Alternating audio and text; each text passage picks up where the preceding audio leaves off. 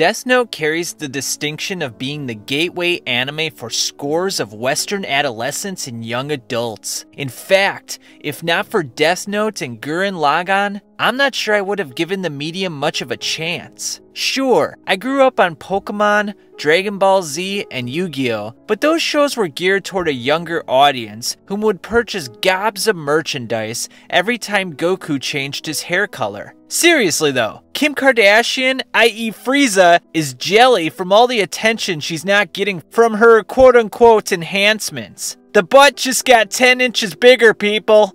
Anyhow, I was a big fan of Death Note's intellectual approach to the introduction of the preeminent power that is the Death Note. So much so that I binge-watched it twice in a 7-day period when it first came out, while being in school. Thank God, I mean the Shinigami King for coffee. Aside from overly dramatic dialogue, romanticized main characters, and an underwhelming conclusion, Death Note is an anime that warrants the massive amount of hype that it receives. Of course, I could go into detail explaining each facet of the show that I found enjoyable. However, this review is about its one-shot successor, titled Death Note Special One Shot. Yeah, title could have used a little bit of creativity. In all seriousness, this Death Note one-shot had an interesting idea that could have been good if fleshed out over the course of numerous chapters, but the brevity of the work made certain outcomes inevitable, thus inhibiting the enjoyment of the reader. The one-shot starts off with a Japanese boy, Minoru Tanaka, who comes into contact with Ryuk, due to Ryuk craving apples. Not wanting to proverbially write his own gravestone like the previous Kira, Minoru decides not to use the Death Note, but to auction it off to the highest bidder. As anticipated,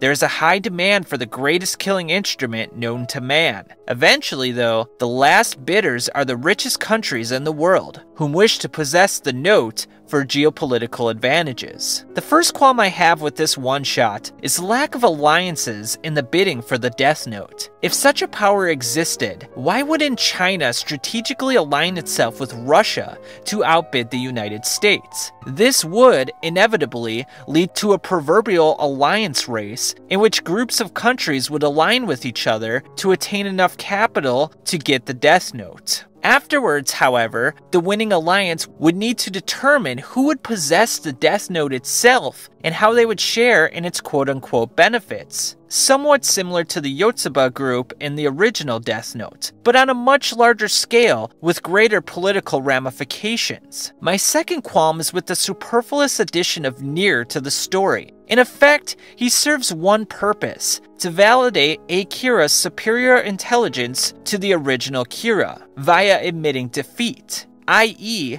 if you defeat the man who defeated the man, then, ergo, you are smarter than the previous Kira. The original Death Note was a proverbial competition of the mind between two strategic savants, L and Light. There's no need to diminish their battle by having Kira effortlessly conquer the top mastermind, that being Nier, who defeated Light. My third and final qualm deals with the ending, an ending that was retconned to all hell and ruined the entire proceeding. Angered by the quote-unquote misuse of the Death Note, the Shinigami King wrote a new rule that any human involved in buying or selling the Death Note would die upon completing the transaction. Do you see the problem? The whole premise was that Minoru discovered a loophole in the set of predetermined rules of the Death Note, and instead of being rewarded for his cleverness, he was punished retroactively. What the hell was the point of the one-shot if the Shinigami King was going to troll the human with superior wits? Furthermore, the transfer of wealth from America to Japan was thinly veiled Japanese nationalism. I get it, Trump's not popular around the world, but combating his abrasive nationalism with petty nationalism is just petty. Unfortunately, it was a failed political jab that makes Marco Rubio's ill political jokes look clever. All in all, this one-shot was ill-advised and had a clear ulterior motive that I, personally, did not find amusing, and I voted for Bernie Sanders. That's all I got on this review of the Death Note one-shot manga, guys. Had an interesting concept, but pretty much failed everywhere else. Ah well, read the original and enjoy that one. Catch you on the flip side.